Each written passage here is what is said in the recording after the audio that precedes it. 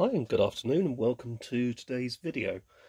Now today we're going to be carrying out some very simple repairs or maintenance that you can do to a video recorder.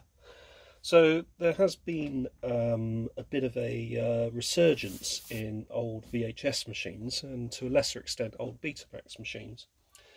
And the typical sort of deck that a lot of people sort of end up with is one of these types of units from sort of the early to mid noughties, so the early to mid 2000s.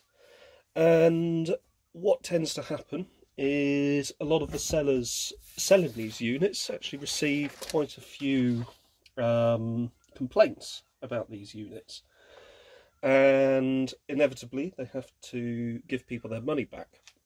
Now, the thing is, it's very rarely a problem with the actual video recorder itself. The one thing that you need to bear in mind is these things, cassettes, have, if they're not stored properly, a very finite life.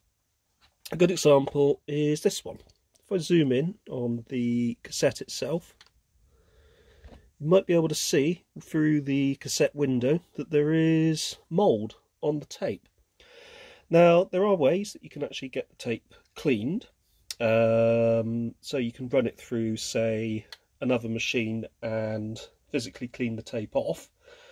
But what a lot of people do is they may sort of have some old tapes that they might want to play, they'll chuck them into the machine, and one of the first things that will happen is the heads will clog. Now, that means that you get a lot of these going back to the people that have sold them.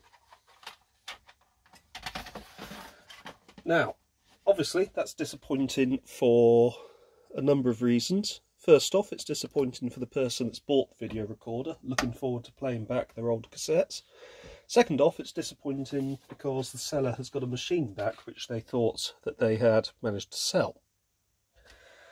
So, if the machine has been working absolutely fine previously, and it suddenly stops working after you put this one cassette in it, first thing that you want to do is dispose of that cassette. If it has mould on it, you might be able to clean it, and we will look into ways that you can clean mould off of old video cassettes in a later video. But for the moment, if it's a cassette that you can get rid of it. If it doesn't have mould on it, what has probably happened is the actual cassette has started to break down itself. So the oxide, which is effectively glued to the cellophane tape, tends to actually start to come away after a while. Some cassettes are worse than others. For example, this one here, which is it's in a Memorex case, but it's a BASF cassette. That one's actually lasted very well. But there are other cassettes, such as Scotch cassettes from the 1980s, which tended to shed their oxide as early as the late 90s, from what I remember. So, to fix the issue of clogged heads, you're going to need a crosshead screwdriver, and you're going to need to know where your video recorder's screws are. On units like this, they are typically on the side. What tends to happen usually is the lid will just lift off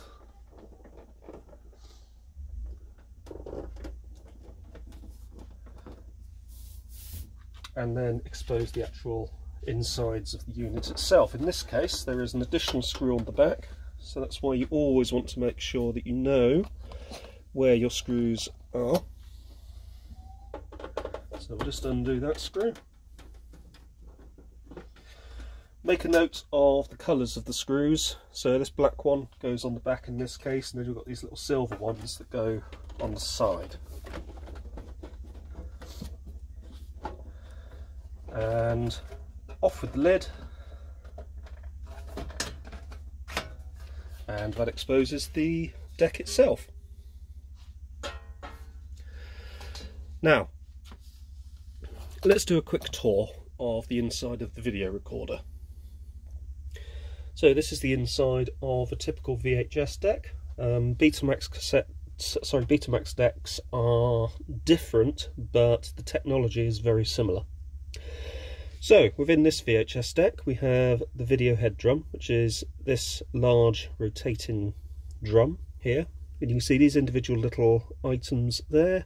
They're actually the head chips. So this one has actually got a total of 6 heads, 2 for hi-fi audio reproduction and 2 for video reproduction, both standard play and long play. You also have this head here, which is the erase head. You have another head over here, audio control head, audio control head and audio erase head. Now that actually provides you with a linear audio track, whereas this one provides you with a hi-fi audio track that is on VHS machines, on PAL VHS machines. It inserts the hi-fi signal into what's called the guard band. So basically there is a guard band between 2 tracks on the tape. So the tracks are horizontally laid out, and there is a guard track in between each one of those tracks to basically stop crosstalk. Because the hi-fi heads are recording at a different frequency, then they actually cancel out any sort of crosstalk, and also they don't show up on the picture because it's a completely different frequency. Now, when you have a problem with a video head getting clogged, you're going to want to get yourself a piece of paper. So I'll just zoom out, you can actually see what's going on. So get yourself a piece of paper, tear off a small strip of that paper. You want to get yourself some video head cleaner. This is Service Video 40, although 99% isopropyl alcohol is also very acceptable for this particular job. You want to spray some of your video head cleaner onto the paper. You then want to place the paper over the video head, like so, or the upper head drum, and then applying light pressure to the head drum. Rotate the head drum like so. Now you'll feel under your finger a couple of things rubbing against it. Those are the video head chips. So you don't want to go too hard because you don't want to snap any of those chips. They are very fragile and you just need to be aware of that.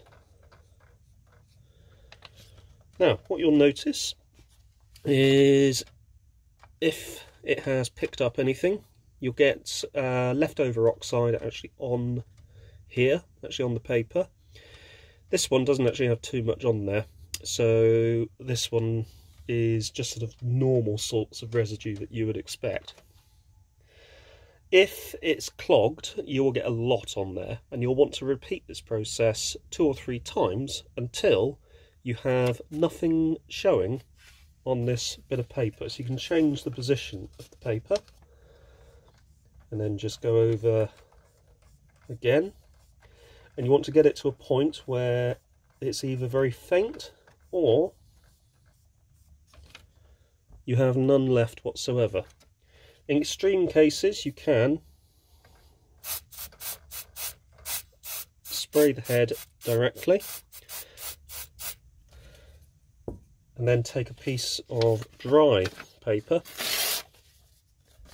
and just run that around like so.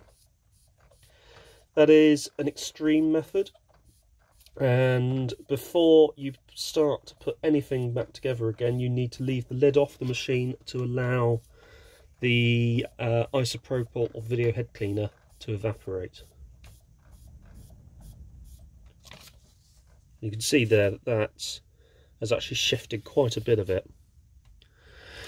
Now, the other items that you want to clean are the erase head and the audio control and audio erase heads.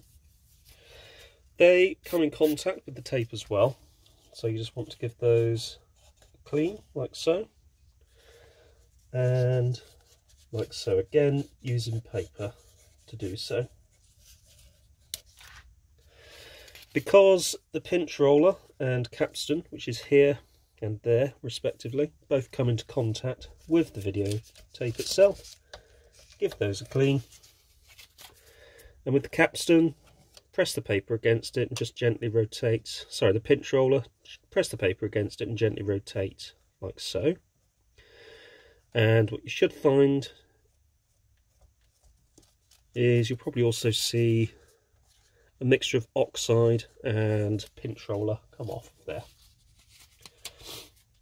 These tape posts, also a good idea to give those a bit of a clean as well. So just give those a gentle rub like so.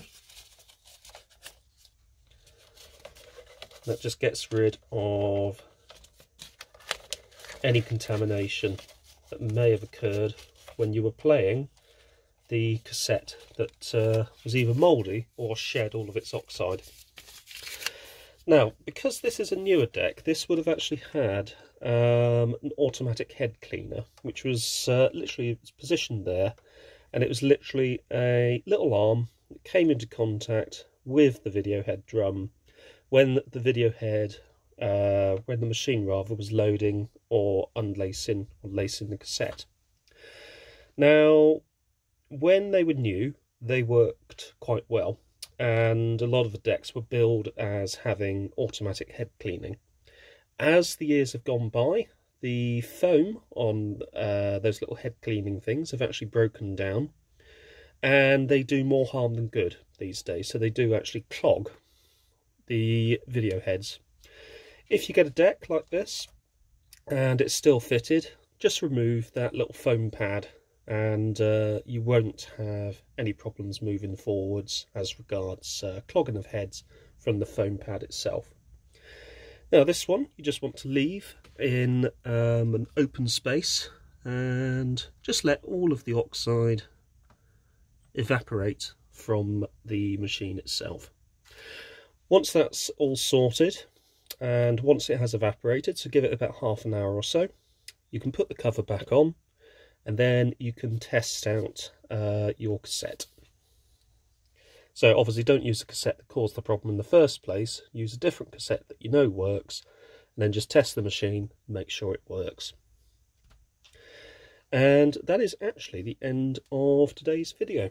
So hopefully this will just give you a quick insight into what you can do with the machine that you've just purchased, and seems to have suddenly started to destroy tapes, or rather not destroy tapes, but has suddenly started to provide a really poor quality playback picture. And hopefully that'll save you a job of having to send the machine back. But for now, I'd like to thank you all very much for watching. Don't forget to like and subscribe, and I'll see you again soon.